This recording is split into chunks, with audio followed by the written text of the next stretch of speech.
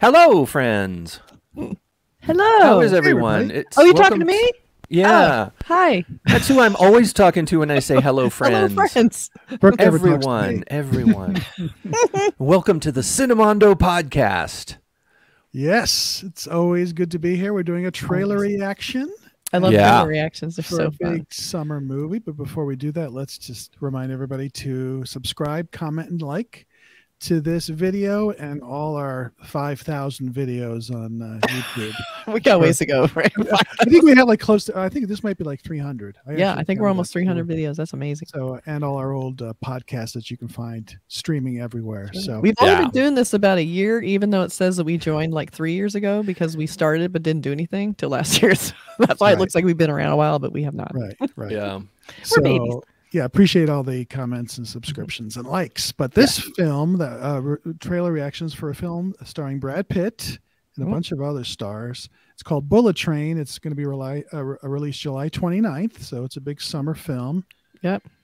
Directed by David Leitch, who did Atomic Blonde and Deadpool 2. So he's an action director. So and Sandra Bullock, right? But Bad Bunny is in this too. Okay. He's a big deal. Yeah, that's a big deal. All right. So this is an all-star extravaganza. Yeah. Let's take a look at it. It kind of makes me think it might be like that old TV series called Super Train. Does anybody remember that? Oh God. No. I do. No. Brutal. Or Ice Piercer. What is Ice Piercer? Or what was it? Snowpiercer, which is Snowpiercer. Yeah, that was cool. But the idea of having something, from what I've seen about this, I haven't seen this trailer, but it seems like it's maybe set on a train, right? Yeah. I hope it is, because otherwise that's false advertising. Yes. Yeah, because the title is Bullet Train, right? Bullet Train. Which is Japan Bullet Train. So I love those trains. They're so great. You ever ridden on a bullet train? Yes. Not me. Oh, they're gorgeous. They're so clean. They're like first class all the way. It's great. It's so cool. So cool. All right, let's check. Give us the Let's do it. Burk. Let's you ready? This. Yeah. Yep. Speed.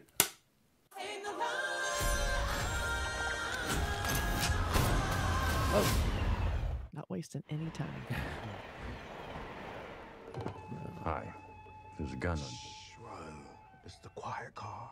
Got even small inside voice in here, son. There's a gun. How did that physics work?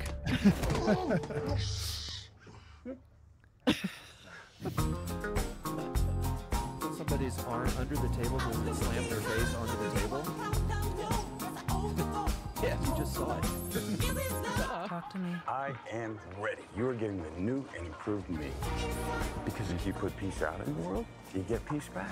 I think you might be forgetting what you do for a living. Take the gun. Every job I do, somebody dies. I'm not that guy anymore. Some conflicts require a gun.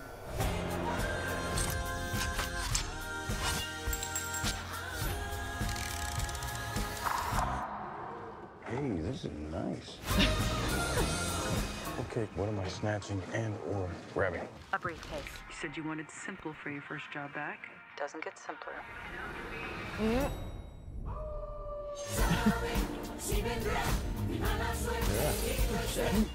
You stab me?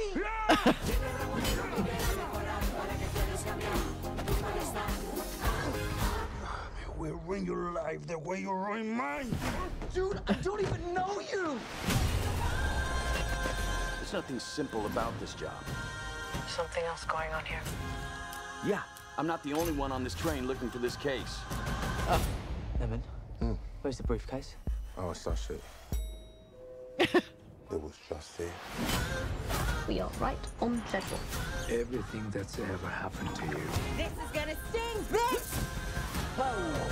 has led you here. Fate. That's a shit deal.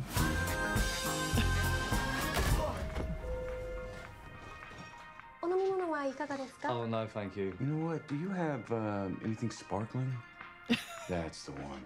Thank you. Domo arigato. You sure you want to talk this out? Not particularly, no. Okay.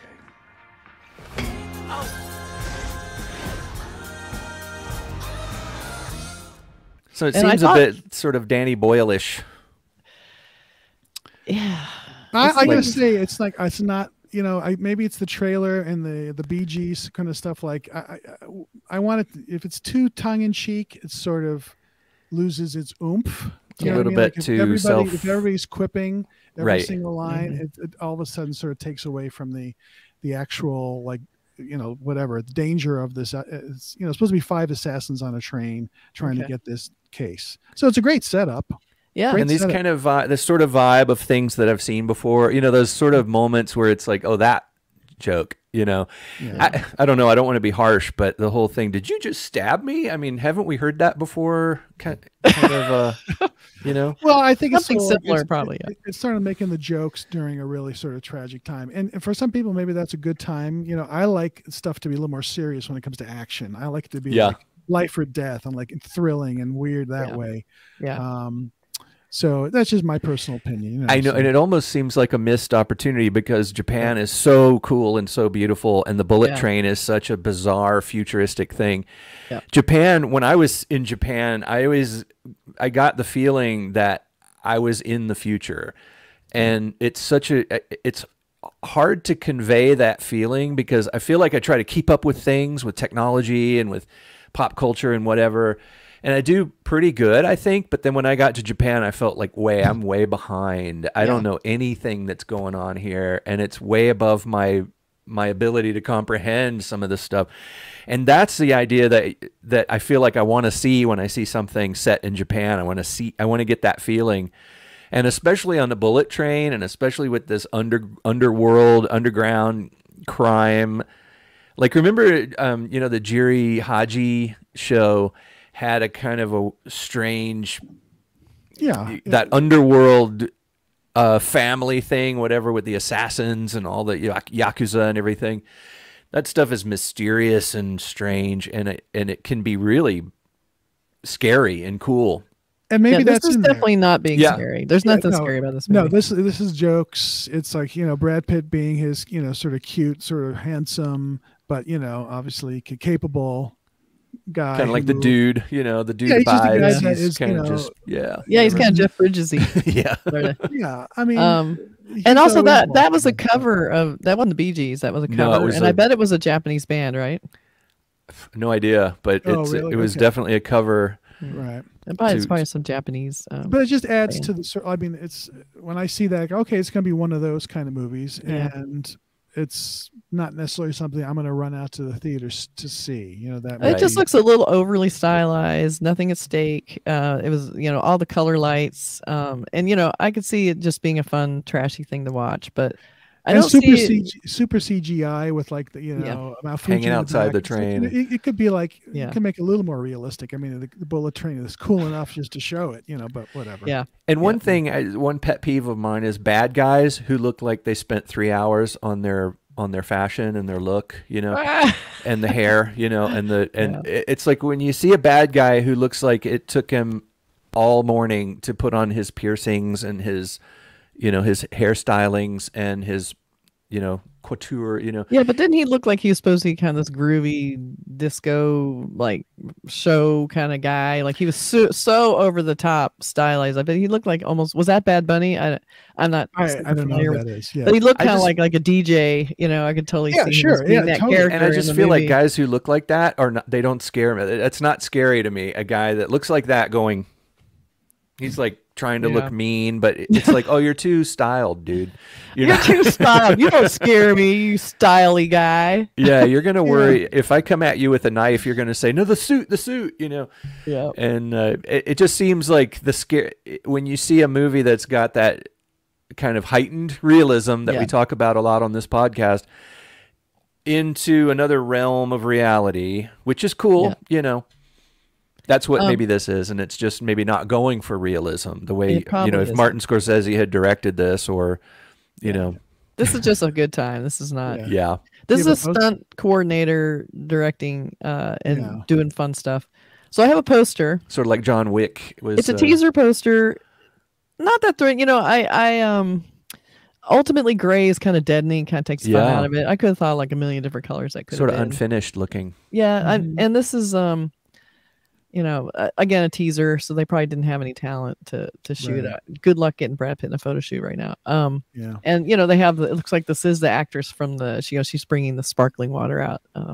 But a little blood on the chair. But yeah, I think they're great. Considering this film looks super colorful and crazy, it's weird they chose gray. But yeah, and there's sort of obvious like you know, computer model, like a you know, like a 3D model of a chair and a window, and it looks like something that they maybe had some unit photography of the actress and maybe some other people, and they were like.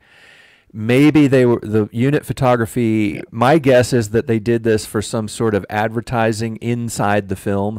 Oh yeah, and they were going to maybe use it also in the posters because it was all they had. Yeah, exactly. So there's that. Doesn't really reflect the film, the excitement of the film exactly. Right. But Sandra Bullock does star in this. I think that was her in the opening scene. The one giving him the assignment. She listed IMDb. So I think she's kind of like the voice in his ear. You know, it looks like this was kind of a pandemic. You know, they kept it very isolated. It looks like it was on one set. Everybody's in different place. But yeah, everybody on green screen shot on different days. Yeah, different days. You didn't have to go anywhere. Didn't have to travel to do it. You know, right. So yeah, so there you go. We'll have to see. Sometimes the trailers don't do a movie justice. It could be they just put in all the big funny moments, and then you know it just looks like a big like dorky movie. But maybe the movie has a little more going for it. Because I'd be hard pressed to think Brad Pitt would pick this movie over all others if it just had nothing going for it. So he can do anything he wants. Yeah. So maybe it's better than it looks. So yeah, not super fans of the trailer. Yeah, the trailer. But I love Japan. I love seeing anything about Japan. So it's like maybe I'll watch this. It's a great setup for us. Yeah, it is. And let's hope it delivers better more than the trailer did. Yeah, I mean, if you're gonna see a train movie, just see Train to Busan. That's so good. Or Runaway Train. Yeah, Runaway Train. Yeah. So one too. There you go. All right. Okay. So is that our final answer? That's it. My final answer is we'll wait and see. We'll wait and see. We'll wait and see. I'm not skeptical. Wait and see. Okay. Well, I mean, I may watch this if it comes up, and I am like feeling like a little hit of Japan. It might be something I want to see. Japan and some brainless fun. Yeah. All right. Coming soon. Right. Thanks, everybody. Bye. Thanks for watching, everybody. Bye.